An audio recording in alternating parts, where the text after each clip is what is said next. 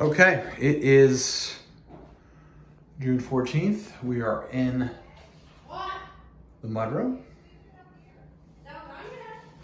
And the spackling has begun. A lot of changes have happened. We walk into our bedroom. As you can see, a lot of spackling has been done in here. Ceilings. And that little hole there is our smoke detector. So, here we go into our closet. As you can see, as you can see, a lot of things have been moved into here.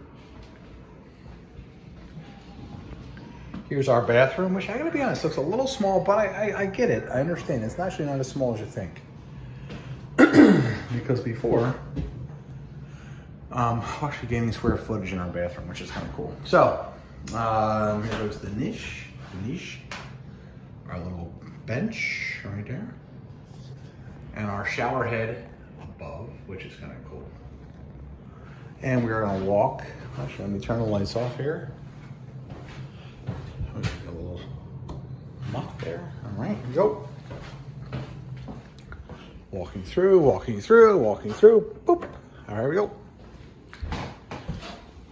Coming out of our bedroom, down the hallway, and we can see into our bathroom, looking good. No changes. Pretty big closet actually, which is pretty cool. Kind of like a new room. And then we are in the kitchen. A lot of this has been done. And for anybody who's ever spackled before,